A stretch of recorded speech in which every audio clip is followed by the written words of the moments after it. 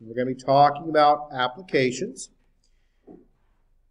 And when we solve these, you might get more than one answer.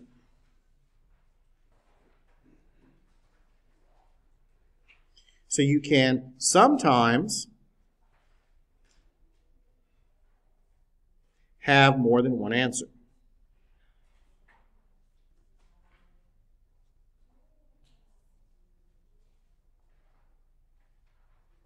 Okay, so sometimes on these, you might have a question where you can have more than one answer. In many cases, you can't. Now, there's certain things that we have to remember. These are applications. So there's certain things that we have to remember. Distance, time, rate of speed, all of those can't be negative. So distance can't be negative, time can't be negative, perimeter, these can't be negative.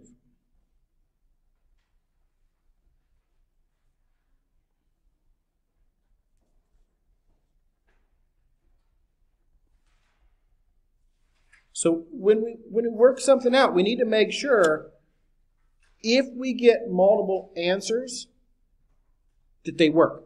Because in some cases, we might be solving something and we might get 2 times. We might get a time of 10 seconds and a time of -5 seconds.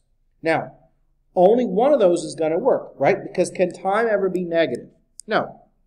Now, you may get an answer of a negative time and you would just disregard that one. So if you got, let's say, 10 seconds and a -5 seconds, you would just get rid of the -5 seconds and you'd only be left with the 10. So when we work these out, we have to remember that like things like the perimeter, the time, the distance, anything you can measure cannot be negative. So if it comes out to be negative, you just get rid of it. And you only have a positive solution. In other cases, it might be you're solving for an integer. If you're solving for consecutive integers, you can have negative integers, so those would be okay. So you really have to be careful when you solve these, when you get the answer, to see if the answer makes sense. In many cases, only one of them will. The other one won't. So you have to be very, very careful when you actually work these out. I'm going to pick some from our textbook. Now, these may require you to factor. They may require you to use the quadratic formula in a few cases, or zero factor. Most common is going to be zero factor and the square root property. So we're in 1.5, and I'm going to pick some of these from our textbook to look at. We'll do 1 or 2 of each type just to make sure that we know how to solve these. So we'll start with consecutive integers. And we'll look on page 147. We'll look at question 12. So page 147, we're going to look at question 12. And these are actually the easiest to solve. So question 12. We want to find 2 consecutive even integers whose product is 224. So 224. Now, what do we know about product? Product means what? Multiply. When we talk about consecutive integers, there are consecutive integers and there are consecutive even or odd. So if it is just consecutive integers,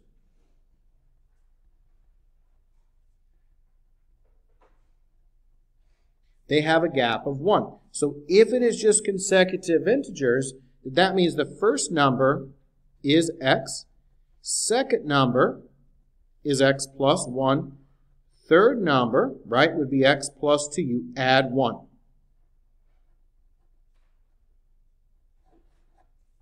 What about even or odd? Okay, well, when I talk about even or odd, I'm going to be adding 2. So when I talk about consecutive even or odd integers, we call the first number x. The second one is going to be x plus 2. The third one would be x plus 4. What are you doing each time? You're adding 2. You probably covered these in your intermediate algebra course from before. So, who still needs that homework packet? Who came in late needs the homework packet? Yep, I think he does. Okay. Yep. Everybody else has got one. Yep.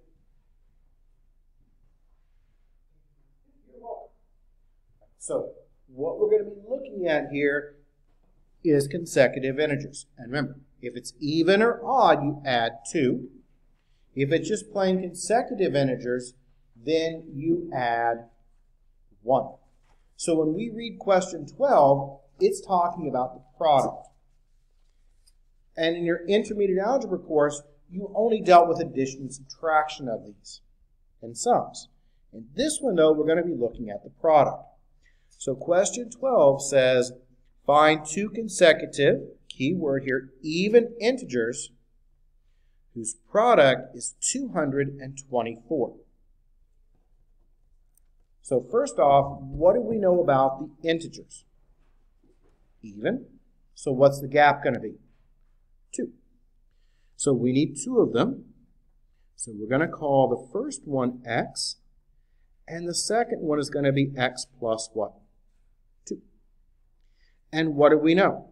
We know the first number times the second number has to give you 224, because that's the product. These are very, very simple to work through, actually. So these multiply together to give you now that 224. We're going to have to FOIL, set it to 0, and factor. So plug in our information. We know that the first one is x, and we know the second one is x plus 2. That equals 224. And how do we finish this out? Now, these are going to be quadratics. So we distribute that x through first. And that is now x squared plus 2x equals 224. And we should know what to do. How would we approach this question? What would we need to do to solve it? We would set it equal to what? 0, right? Okay. Remember, we did these. We did these on our exam. We did a lot of them. Set it to 0, and then you can either factor or you can use the quadratic formula. These should factor out nicely, though. So if we're going to factor this, first times the last. Okay. First times the last, remember there's a 1 here. First times the last is a minus 224. And let's review our signs again. It's a minus 224. How can we multiply together to give you a negative number? Are they the same signs or are they different? They would be what? Different. Okay, this is basically a review of what we did before. Which one's larger? Positive, because it's in the middle, right? So positive and negative. Now, where do we begin? Because 224 is a pretty big number. Well, it's an even number, right? Ends in a 4, so it's an even number. You could start wherever. I would probably start with, let's say, let's try 12. I think 12 might work. Okay, if I use 12, 12 doesn't go in there, right? What about 8? Does 8 work? 8 and 28, but that's a difference of 10, and what do we need? We need a difference of 2. So let's try 14, and we'll just keep going until we find it. 14 and 16. Does that work for us? Yes, because we need a difference of what? 2. So we need a positive 16 and a negative what? 14. Now, the good thing about these is we can jump directly to our factors. So we have x plus 16, right? And x minus 14 equals 0. And we've done these before. So x plus 16 equals 0. so x equals a negative 16. X minus 14 equals 0, so x equals then a what? Positive 14. Now, when we work out these applications, we have to make sure that we get our answers. These are not the actual answers. They're part of it. But when we get the answers, we're going to have pairs. Okay, we want two numbers of each. So let's start with the 14. If my first number is 14 and I add 2 to it, what's the next even number? If I add 2 to it, right? First one's 14. Second one is going to be what? 16. So there's 2 of them. Now there's also a negative set. And what's my negative set going to be? Minus 16. And if I add 2 to minus 16, I get a what? Minus 14. So you're actually going to get 4 answers total, 2 sets. A positive set and a negative set. Why does that work? Well, what's 14 times 16? Well, 14 times 16, that's 224, right? But what about this one? What about minus 16 times a minus 14? Well, what does that also give you? 224, right? So you see how you get a positive set and a negative set. So 2 numbers for each set. Is everyone okay with how we did that, right? So 2 numbers, so you're going to get 4 total. A positive set and a negative set. Let's look at one more.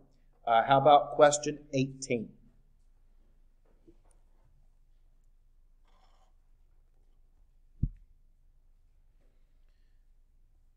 So the difference of squares of 2 positive, and that's very important, they're positive consecutive odd integers, is 32. We need to find the integers. So the first thing that we look at is, what do we have? How many numbers?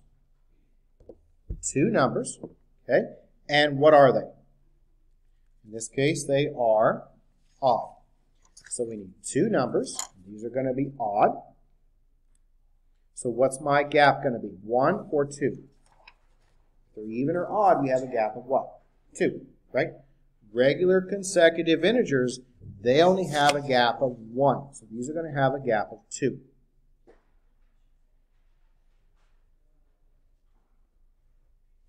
So we're looking at question 18, and we need 2 numbers.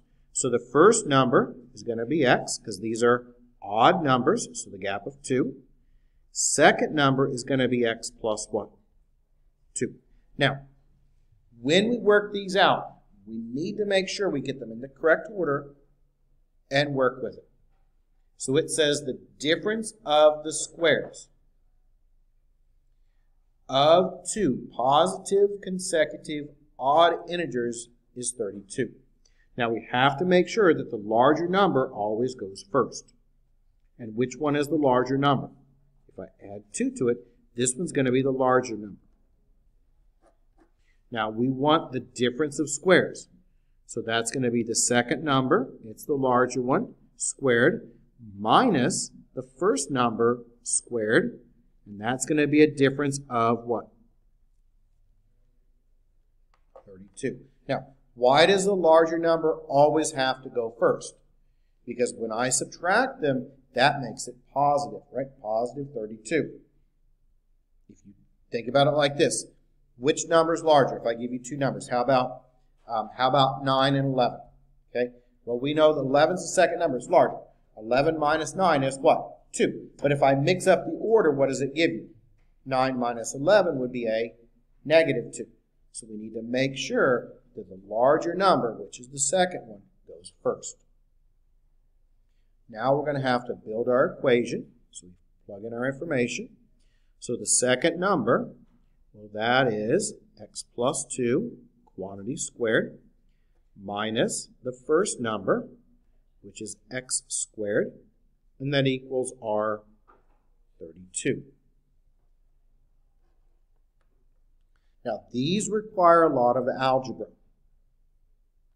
So we have to work with this. We have to consolidate it down as much as we can. That might mean foiling, factoring, anything we can do to make it easier. So we've got to work with this x plus 2 quantity squared. Well, that is x plus 2 and x plus 2. So let's go ahead now and FOIL this out. Take your time with these. This is one of the hardest sections in this course is this one. So we're going to FOIL it out. So that's going to be x squared, right? When we FOIL, first times first. Outside and outside. So that's 2x. Inside and inside. That's 2x. And last is a 4. So that is then x squared plus 4x plus 4.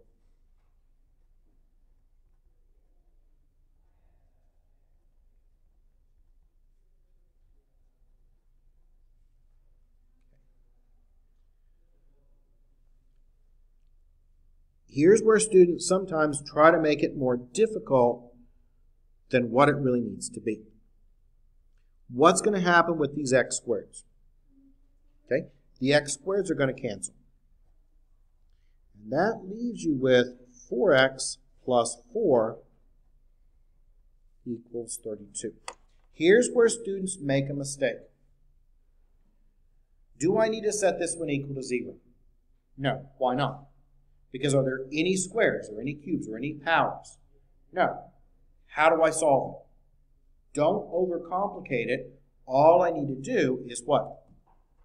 Move that 4 over, right? So don't try to set it to 0. You don't need to do that because this is linear. Remember the difference between linear and nonlinear.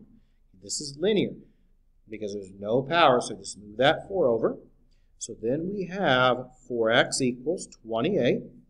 Okay, we'll divide by our 4, and that gives me x equals now what? 7.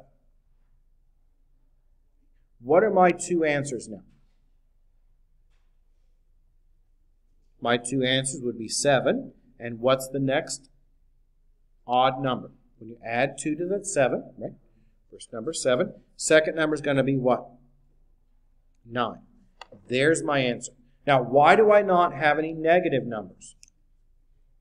Well, it tells you specifically in the question, it tells you what? Okay. It tells you find the difference of squares of 2 positive consecutive integers. So you won't have any negatives because they're positive. That's why the large one goes first. So we found that. Now, why does it work? How can we check? If I wanted to check, let's see if it works. 9 squared minus 7 squared should equal 32. Well, what's 9 squared? 9 squared is 81. 7 squared is 49. When I subtract them, I get 32 equals what now? 32, right? Okay. You should be able to check these pretty easily if you want to. You want to square them and subtract them, and what should they give you? They should give you that 32, and they do. So this is the answer right here. In some cases, you'll get 2 sets of numbers. In this case, we just get 1 set.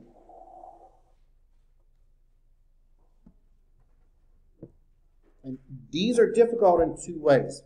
They're difficult sometimes in the setup, and then they're also difficult when you go to solve it, because you may have to factor, use the square root property, and there's a variety of different things you may have to use, different techniques. Let's look now at a geometric figure. Let's look at question 26. And this is on page 148.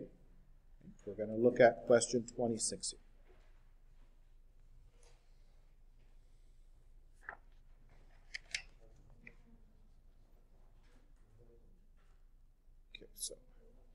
We're going to read it. We're going to have to draw a diagram for this one. And then we're going to have to work it out and answer the question.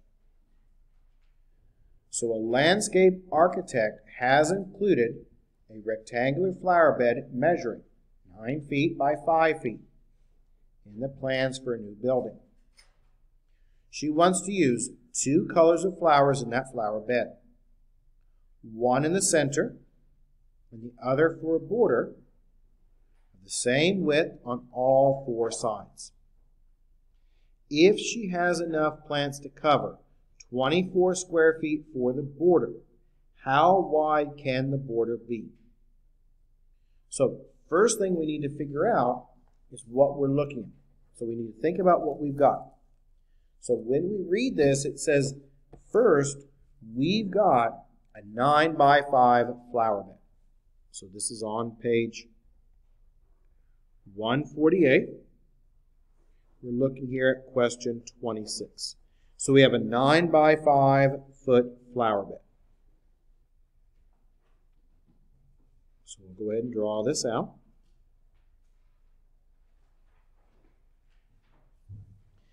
And in this flower bed, we've got to do it in 2 colors. So we want a different color in the center.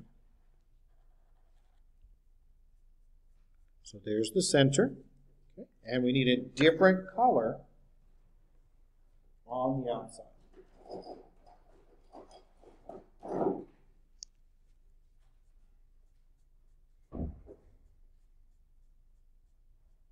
Okay, so that's what we want. Okay, we want a center, and we want a border around that center. And we know that this entire flower bed is 9 by 5 feet, so it's 9 by 5.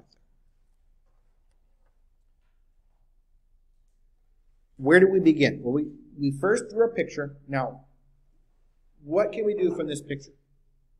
Can I find the total area of this rectangle? Can someone tell me how we find the total area of the rectangle? Length times width. Okay, what would that be? Let's talk about that piece. What's the total area of the entire flower bed? It's 5 by 9, so that would be what? 45. Right? Okay, 9 times 5, 9 times 5, that gives you that 45, and that's square feet. That's my total area. Now, what else do I know? I know I need to make a border. And that border has to be the same all the way around. So that border needs to be the same all the way around. Okay, so X is going to be the border. So let's look at the center. Let's take out that center and let's redraw that center. If I redraw that center, we're going to have to redimension it.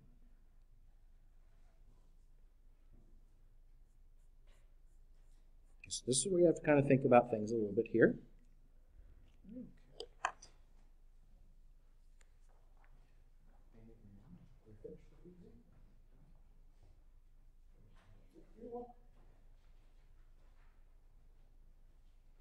Okay, so if I take out that center, I'm going to have to redimension it on its own.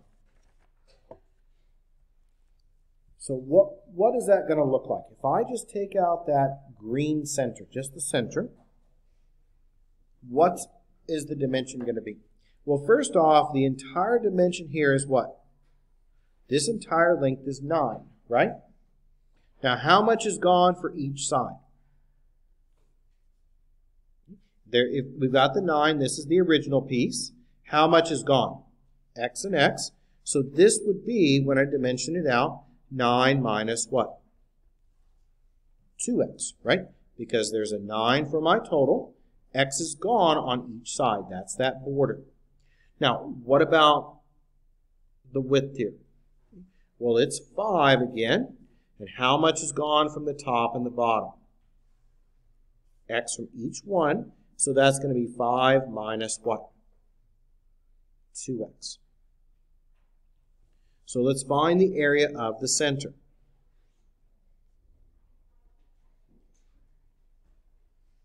The area of the center would be 5 minus 2X times 9 minus 2x. I know these are complicated questions. They take a little bit of thinking. So the first thing I did was I got my total area, and then I took out the center. Now this is a puzzle, so we're going to do it in small pieces. So I took the center out, okay, and I'm going to go ahead and FOIL this out. So if I FOIL this out, what would this be? We're going to FOIL it here. If I FOIL, it's 9 times 5, that's a 45. We've got 5 times a negative 2x, that's a minus 10x. We've got minus 2 times 9, that's a minus 18x. Watch your signs. Minus 2 times minus 2, that makes it a positive 4x squared. So that is then 4x squared. Combining like terms, minus 28x plus 45. We're going to put all the pieces together here in a moment. Now, from the question, if I read this question, what does it tell you about the border?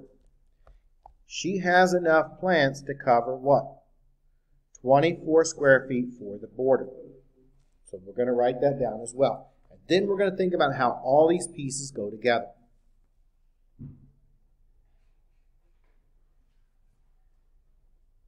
So the border area is 24.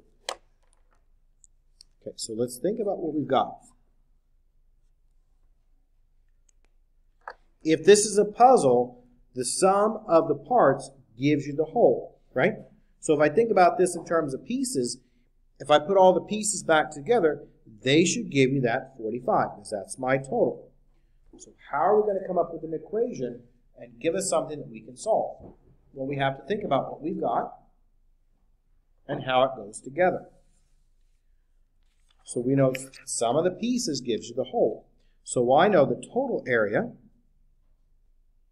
No, we'll just say that these two add, the border and the center add together to give you that 45. So the center,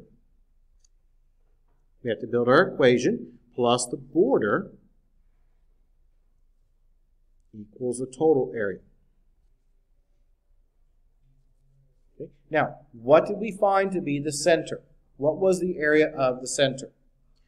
Okay, the area of the center, well, that was the 4x squared minus 28x plus 45, right? Then what did we find to be the border? What does it tell you the border area is? 24. And what is my total area now? Do we remember? We did the total area at the very beginning, and what was my total area? 45. Right? It's just a puzzle. It's all the pieces go together to give you that 45. So now we have an equation that we can finally solve. So now we're going to set this to 0 and solve it. So we're going to combine like terms. So I'm going to move that 45 over. And that leaves you with a 4x squared minus 28x plus 24 equals 0. Okay, so we have to put all the pieces together.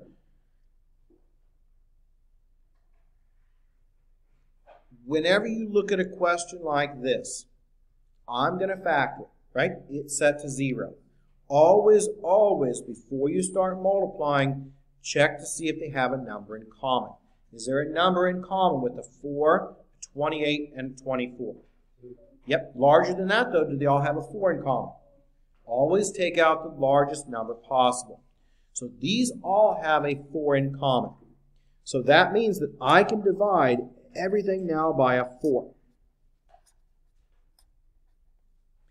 And then I won't have to factor by grouping, because then I'll just be able to factor it and jump directly to my answers. So the 4's cancel, and that leaves you with an x squared. 28 divided by 4, it's a negative. So 28 divided by 4, that makes it a negative 7x there.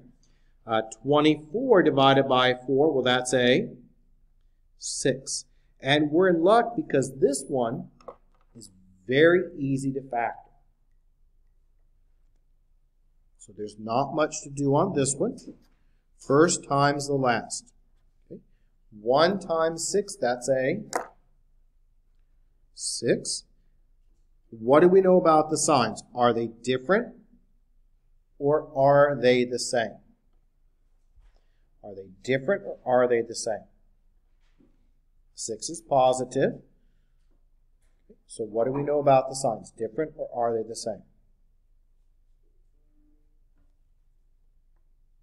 Okay, which one? Let's remember we took a test over these last time. Yep. This is a positive. How can you get two numbers to give you positive? They're either both positive or both what? Negative. So they have to be the same. You have to know how to factor to solve these out. What's the sign in the middle? Negative. What two numbers multiply together to give you 6, add together to give you 7? 6 and 1, right? Because 6 and 1 adds together to give you what? 7. Now we're going to jump to our factors here. And we've got x minus 6, x minus 1 equals 0. So x minus 6 equals 0. So one possible solution is x equals 6.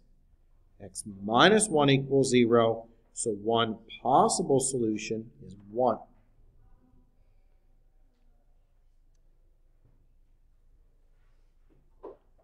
Now, we need to figure out which one of these is going to work. There's only one of them that's actually a legitimate answer. We've got two of them to choose from, but one of these is not going to make sense.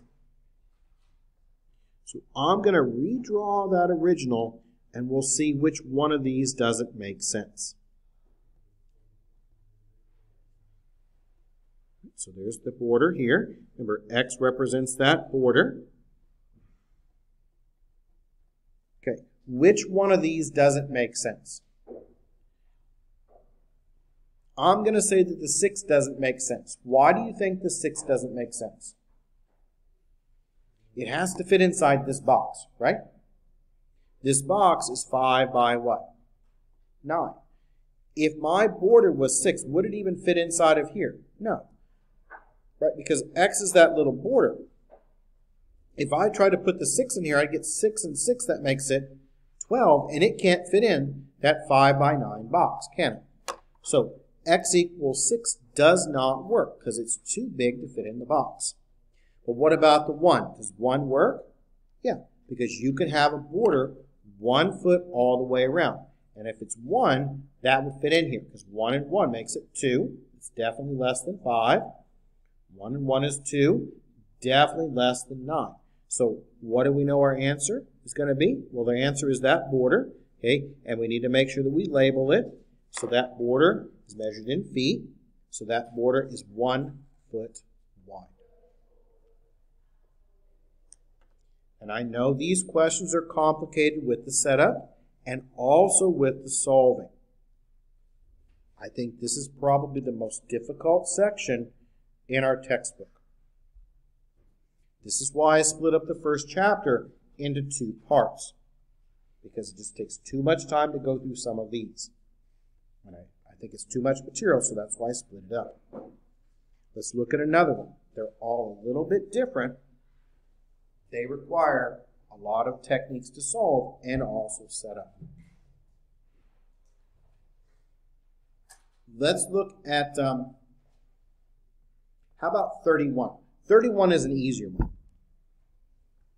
Okay, 31 is going to be one that we may have to think about it a little bit, but we can solve 31 pretty easily. Okay, dimensions of a square.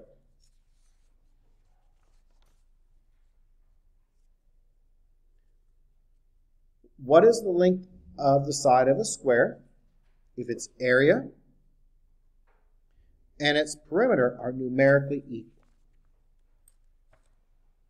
Okay, so one important thing that we have to remember is the fact that this comes from a square, right? And this was on page 149, and that was question 31.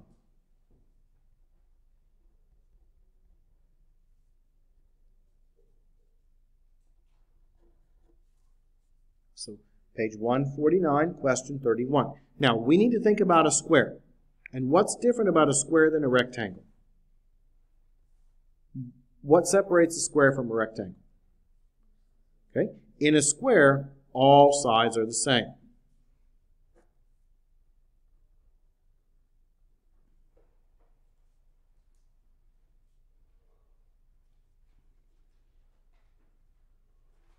Now, let's go ahead and find out the area and the perimeter of this square. So what would the area of this square be? It's a square. Area is length times width, so that would be x times x, which is then what? X squared. So that's my area. Now, what about the perimeter? What does it mean if I ask you to find the perimeter? What do I do to find the perimeter? I add up all the sides, right? So if I add up all the sides, what's my perimeter going to be? If I add them all up, that's going to be 4x, right? So this is actually a little bit easier than the last one. When you think about perimeter and the area. Now, this is important. It's a square, okay? It wouldn't work with a rectangle. It only works with a square. Because in a square, all the sides are the same. So the area is x squared. Perimeter is 4x. Now, what does our equation look like? Well, it says in that problem that the area is numerically equal to the perimeter. So the area must equal the perimeter. All right? So now we know the area. Well, what's the area of that square? X squared. And what's the perimeter of that square? 4x, right? Now we can solve it. We are going to get two solutions, but only one of them is really going to make sense. So if we want to solve this, we have a square. So anytime we have a square, we have to set it equal to 0. So move that 4x over. And we're going to solve this one again by factoring. So what can I factor out of this? What's in common here? Okay, someone said it. I can factor out an x, right? And that would then leave you with an x minus 4 equals 0. Never divide by the variable x. If you divide by the variable x, you'll lose a solution. So anytime it's x squared or x cubed, it has to go to 0 so you can factor it. So what are my two possible solutions? Well, the first one comes from right here because that's x equals 0. What about the other one? Well, it's x minus 4 equals 0. So x equals now what? 4. Okay, we have two possible solutions, 0 and 4. What is that x? Okay. X is the length of the side of this square, right? Does it make sense to have a length of the square to be 0? No. So what's the only one that's going to make sense here? The 4. So the only solution that we have is going to be x equals what? 4. Okay. The other one just doesn't make sense for our question.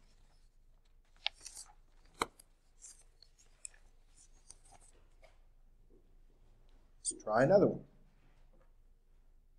They're all similar, but they're a little bit different. Okay, let's try another one.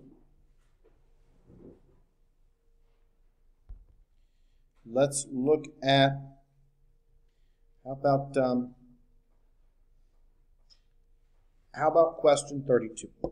Let's look at a rectangle.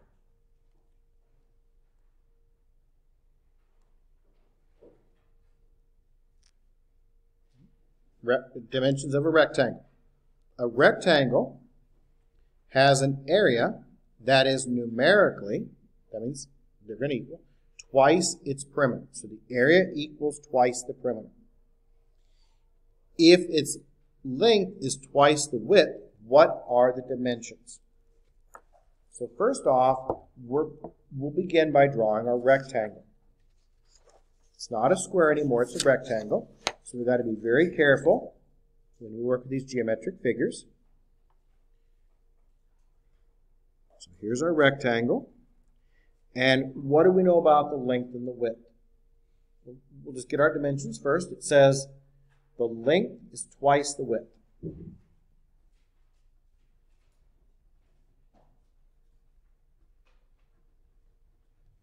So if the length is twice the width, okay, we'll just call that width, then that's going to be easy. We'll call that width x.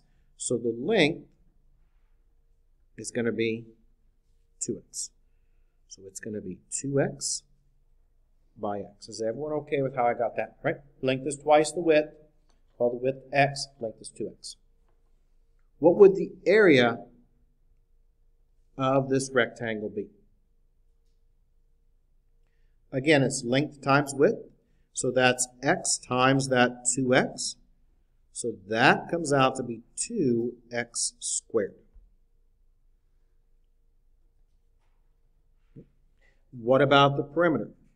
Because we need that as well. Perimeter, we add up all the sides. So we've got x plus 2x plus x plus 2x. So we add them all together. And it looks like we now have 6x. So when we come up to a geometric figure like this, what's the first thing we do? Find the area and the perimeter. Okay? Then we need to see how they go together. Now, in the last question, when we talked about the square, we said that they were the same, right? Okay, what about this one? If we read this one, what does it say? I'll put the dimensions up, or the problem up here. It says the area, that is numerically twice its perimeter, right? Numerically twice the perimeter. So let's write up our equation now. Fill in the pieces. So the area equal to twice the perimeter. Now, we already worked this out a moment ago. We know the area, well, that was 2x squared. What about the perimeter? The perimeter was 6x. We've got two of those. So that's 2 times that 6x there. Now we should be able to solve it. So we've got 2x squared equals 2 times 6 makes it 12x. We have an x squared, so what do we need to do? Set this equal to what? Okay, set it equal to 0. So now we've got 2x squared minus 12x equals 0.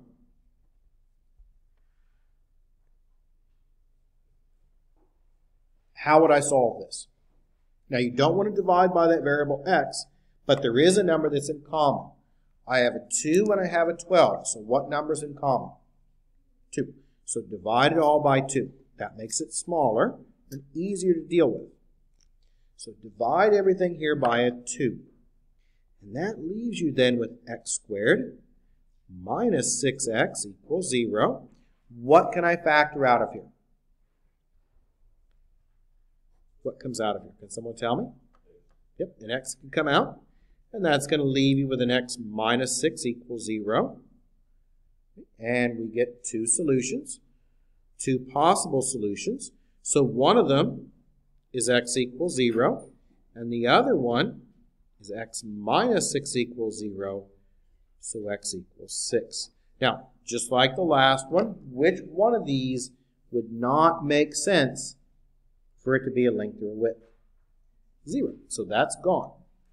Now, we do need to find the length and the width of this rectangle. Okay. Remember what they were. Well, the length was 2x, and the width was x. So what do we know about the length? Okay, the length is going to be 2x, so that's 2 times 6. So my my length would be what? 12. We don't have any units because it doesn't say. What about the width? Okay, the width is just x. Bless you. So that means that part is going to be what? Just simply 6 there.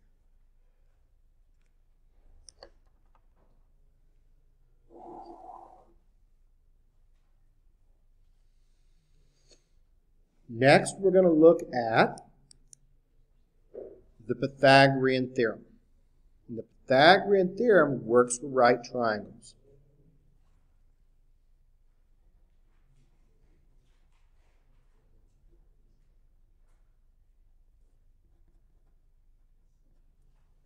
So the Pythagorean theorem says this.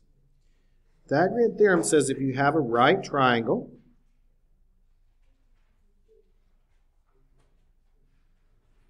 then a squared plus b squared equals c squared.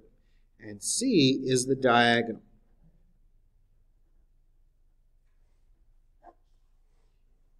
So make sure that c is going to be that diagonal.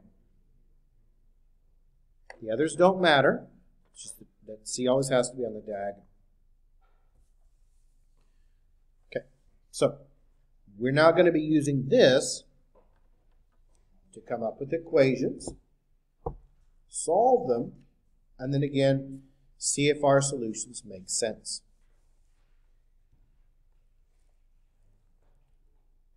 So let's look at question 40. This is on page 150, question 40.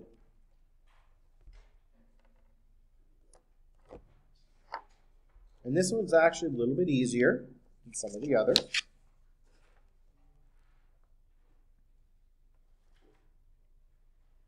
So we're going to read it,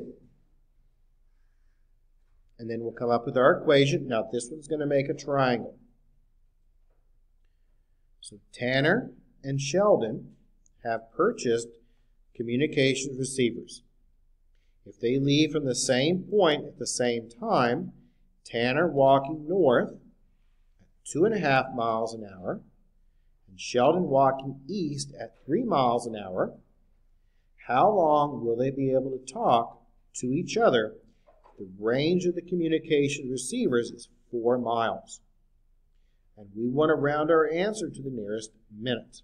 So whatever we get, we have to make sure it's in terms of minutes. So we need to come up with a triangle.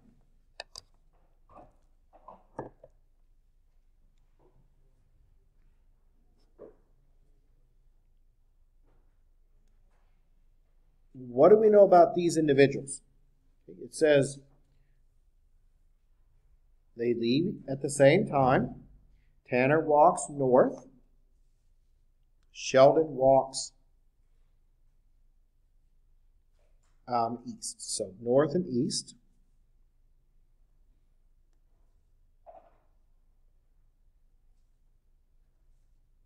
And this is Tanner up here going to the north. And this is Sheldon over here. And we need to figure out how they relate to each other. And we're working with the distance, so we know whenever we talk about a distance, we have a rate and we have a time.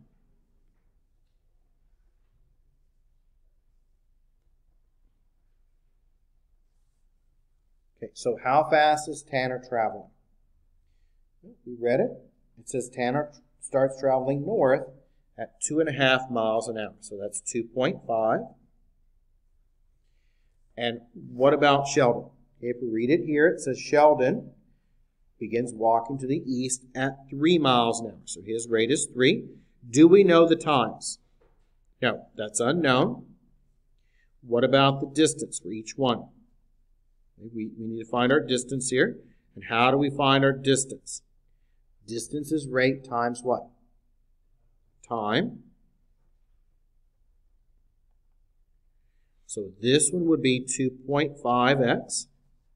And what about this one over here for its distance for Sheldon? Well, it would be what? 3x, right? Because those go together. And then how far apart are they? This is my distance here. And I want these two to be 4 miles apart. So the miles apart is going to be 4. Okay, so that made our triangles. Everyone kind of okay with that? And we're going to do a lot of these. I'm going to set some up from your homework in a moment as well. So rate times time gives you that distance. Now we have a triangle, right? Okay, so what do we know about the triangle? We go back and we look at the Pythagorean theorem. A squared plus B squared equals C squared, right? C is the diagonal. So let's try to build our formula from here. This is going to be our A. This is going to be our B. This right here is the C. So we know that A squared plus B squared equals C squared. And we can now fill this in. So A squared, well, that would be 2.5x, and use parentheses. Here's where students make a mistake. Make sure you use parentheses around it, squared, plus B squared, which is 3x, quantity squared, right? That's your B. And what does it equal? It equals that C squared, which is 4 squared, right? When you work this one out, be very, very careful because you have to square the numbers along with the variable. That square gets distributed through, so each part gets squared. So we'll start with 2.5, right? 2.5 squared. What's 2.5 squared? Well, 2.5 squared, or 2.5 squared, is 6.25. So this piece is going to be 6.25x squared. This one is going to be 3 squared, which is 9x squared. And what about the right-hand side? Well, it's easy because 4 squared is what? 4 squared is 16. Combine them together. And now this one has decimals, so we're going to use decimals. So adding those up, let's see what we've got. We've got 9 plus 6.25. That gives you 15.25 x squared equals 16. We have covered how to solve these before. What technique are we going to be using? Does anyone have any idea? Let's talk about our choices. Quadratic formula, zero factor, square root property. Which one do you think we'll be using here? Okay, someone said it, square root property, right? So we're going to try and apply the square root property. So let's go ahead and do that. Get that x squared by itself. So divide by that 15.25.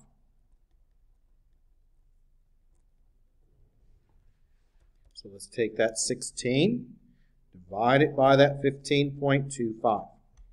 We'll take it out to, let's say, 4 decimal places. That way, at the very, very end, we can get it to the nearest minute. So that is 1.049 if we round 2. Okay, so I just rounded a bit there. How do we now get rid of that x squared? What do we need to do next? How do we get rid of a square? We do what? Square root. Okay, and whenever we take a square root, we add on a what? Don't forget that. Plus or minus. Now use a calculator, and this will give us our answer. Then to 3 decimal places. We'll do 3. So we're going to have to take the square root. Remember how you do that? Second square root key. And we're going to take the square root of 1.0492. And that square root then, 3 places is enough, is 1.024.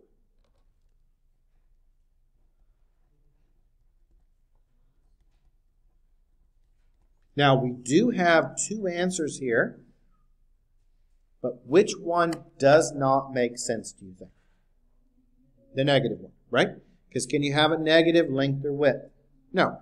So we got 2 of them. But this one doesn't work.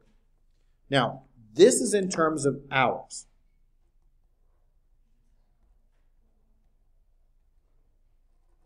We want it in minutes.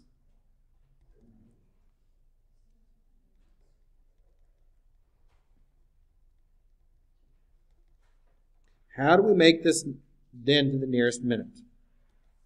Okay, we want this to the nearest minute. Right now it's in hours. So we take our 1.024 and we've got to multiply that by what? Multiply that by 60. And that's 1.024. We'll multiply that by 60. And that gave you 61.44. We want this to the nearest minute. So it looks like it's going to be about 61 minutes. So they should be able to talk for about 61 minutes before they lose the signal.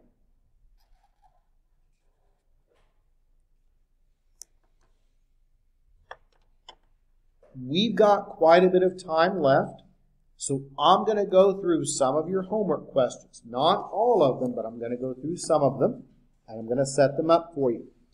You're going to have to solve them, though. So I'm not going to set them all up, but I'll set up a large portion of them.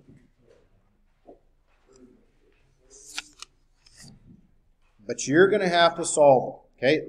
I'll set up about half of them.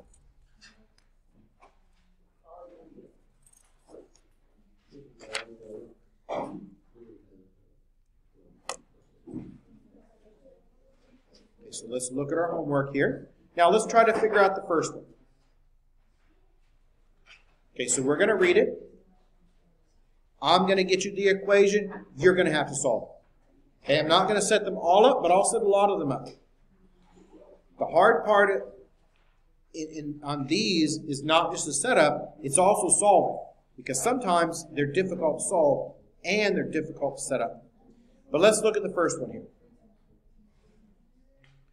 A ladder, and let's be quiet so we can read through this. A ladder is resting against a wall. The top of the ladder touches the wall at a height of 6 feet. Find the length of the ladder if the length is 2 feet more than the distance from the wall. So let's think about what we have. We're going to start off with a picture here, and this is your homework.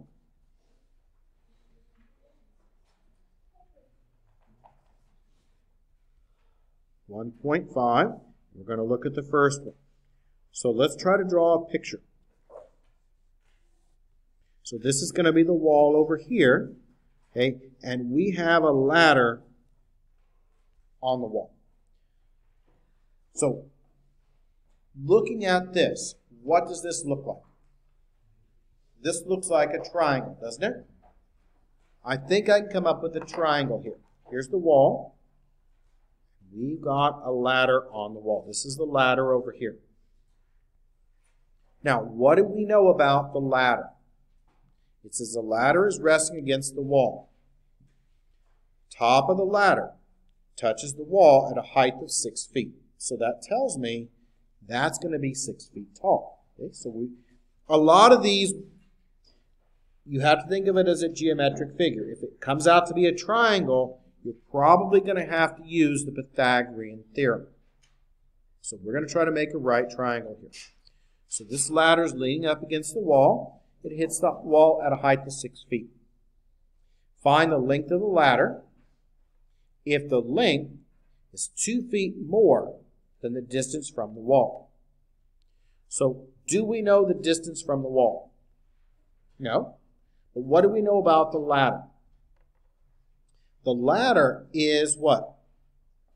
2 feet more. So the ladder would be x plus what? 2. And that's going to be the ladder.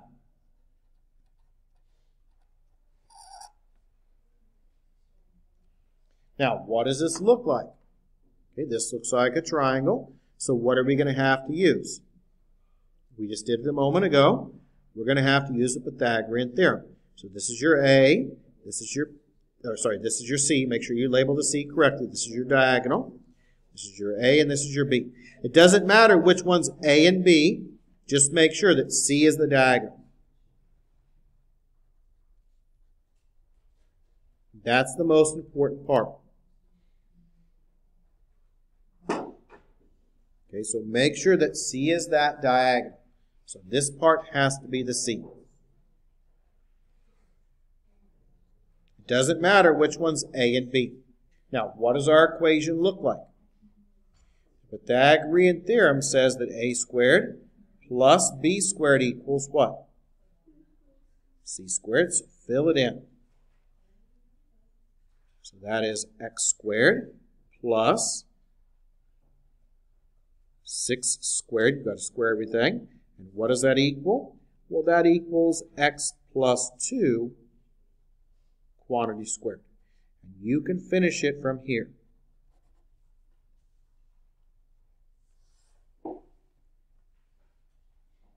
So C has to be the diagonal. A and B, it doesn't matter which one is which. Just make sure one of them's A, one of them's B. But C has to be the diagonal. Now you can finish it all out, but X is not going to be your answer because we want to find the length of the ladder, right? So we'll find whatever we find is X. We'll add 2 to that to get the ladder. So we have to find the length of the ladder. Now, you're going to get 2 solutions, but can we have a negative value for the X? No. Why not? Because it's something you can measure, right? Can you measure a negative length or width? No. So you'll get 2 solutions possibly for the X. You only want the positive one.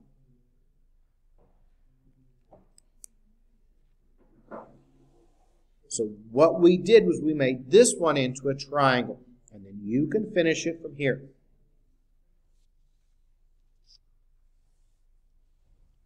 Now let's go back up and look at the second question. We did one of these earlier today. We want to find 2 consecutive odd integers whose product is 483.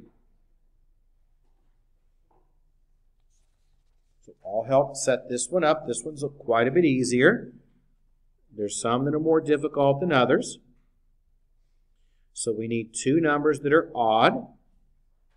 Okay, and if it's odd, that means we've got to add what? 2. So the first number is going to be x, and the second number is going to be x plus 2. And we know the first number times the second number is going to give you 483. And so that is then x squared. Right? Sorry, not x squared. It's x here. And we're going to multiply that by, let me say it right here, x plus 2. And that equals your 483. And you can finish it. Now, while you're working on this one, you're going to get, on this one, you're going to get 4 answers total. Okay? You're going to get 2 positive numbers, right?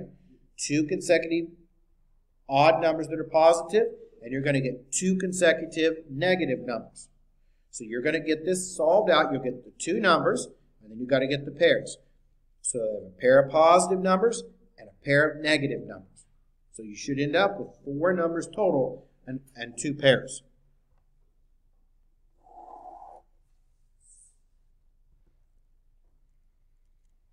Okay.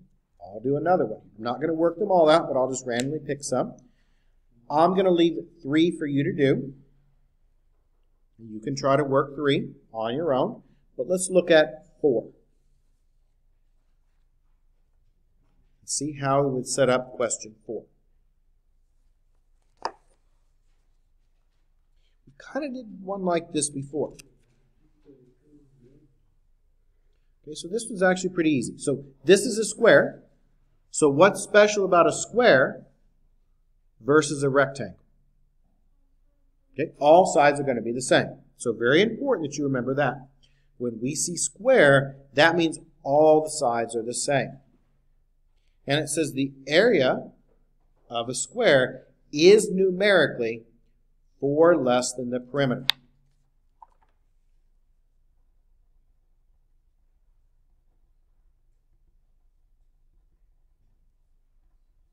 So that area is going to be the perimeter minus 4. This is a square, so all the sides are the same, and what would the area be? Can someone tell me what the area would be? Okay, well, that's the perimeter. So the perimeter was adding the sides, so that would be 4x. Now what about the area? Area is length times width, so it would be what? Does anyone know what that would be? The area here? Not 2x, it would be x squared, wouldn't it? Right? So the perimeter, you add up all the sides, the area is the length times the width. Now when we plug it in, we've got x squared equals 4x, right? Minus 4. And you can finish it from here.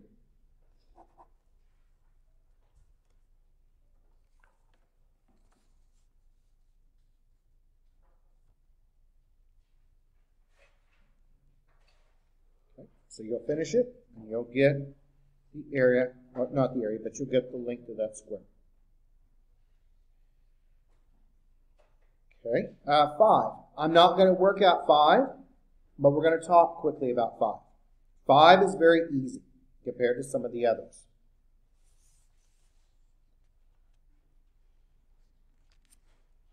Question 5.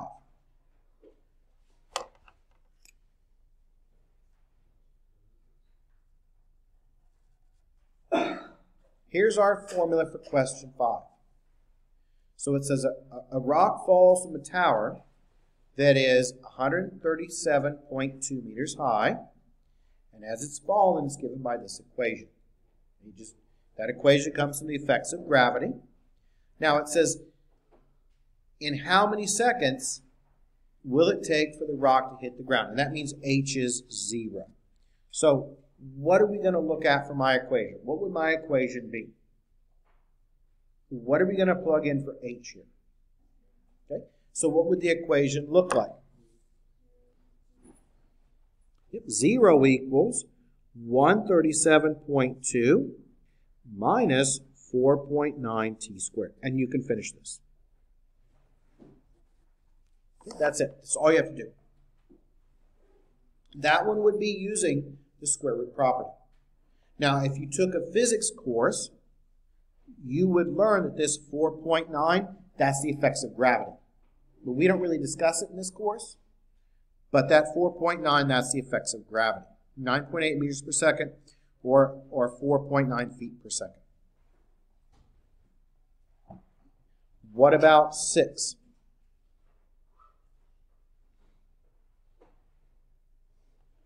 Well, 6, we've got this equation here. And when they give you an equation, you've got to figure out what goes where. Okay, so the amount of money called the principal is deposited in an account that pays an interest rate R, compounded annually. Then in 2 years, the investment will grow to this A. You're given this formula. So on these, what you want to do is you want to look at the formula. And then you want to figure out what the pieces are going to be.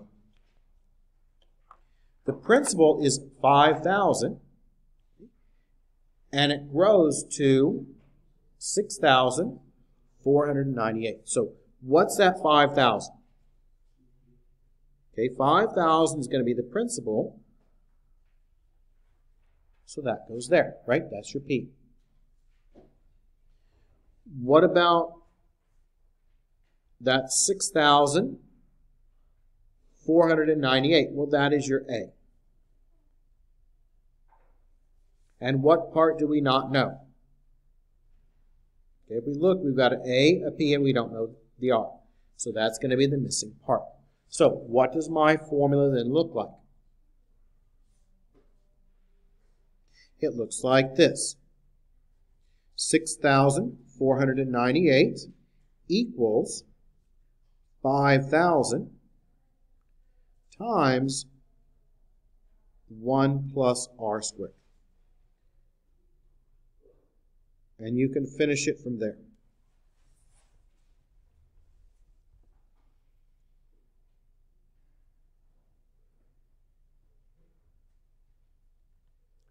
Now, question 8, I'm going to leave that one for you to do. Because question 8 is just like one of the ones that we did in our examples here. Okay, it looks very, very similar to this one. Remember Tanner and Sheldon? It's the same thing. So you can do 8 on your own. Now, what about 9?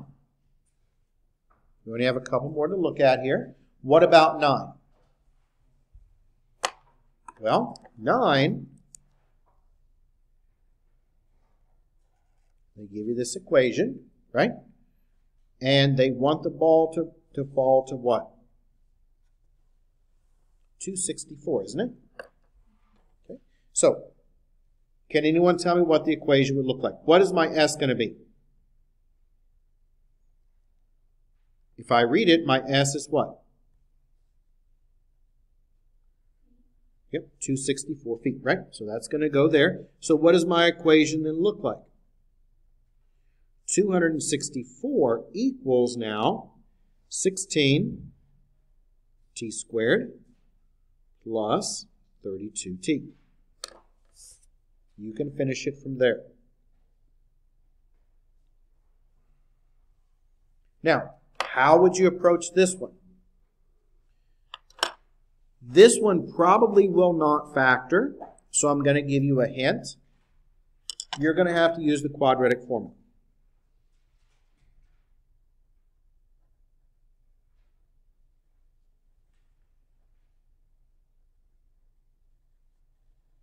So this one's going to require you to use the quadratic formula. You have to set it at 0. You might be able to factor out a 16. I would try that. Eventually, though, it says round. Anytime it says round, it's not probably going to factor. You're going to be either using the quadratic formula or you're going to be using the square root property. 0 factor normally won't work on these. The last one, I'll set up the last one. I'll just partly set it up and you can finish it. A building needs a ramp to make it handicap accessible. By law, the ramp must run 10 inches horizontally for every 1 inch in rise. So that means it looks like this. Okay, it's going to look like this. Here's the ramp. The surface of the ramp is 48 inches long. Now, what do we know about the height? We don't know the height, so we're going to call that x. But what do we know about the run? It says the run is 10 inches horizontally for every 1 inch of rise. So it's a 10 to 1 ratio. So if this is x, then this one will be what? 10 times as much, so it would be 10x, right? We've done several of these triangles, so I think you can finish it from here.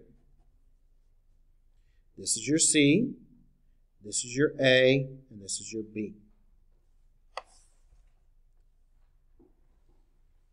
So I'll go ahead now and pass out the sign-in sheet.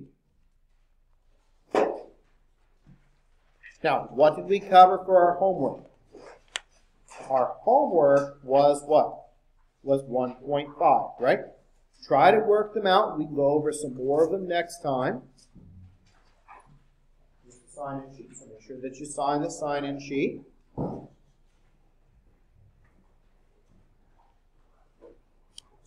Graded homework is over there. So you've got, if you turned in homework from last time and took your exam, it's all over there.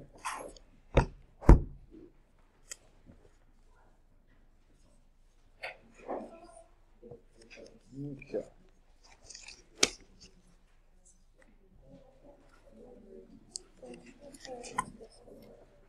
Oh, yep. If you have homework.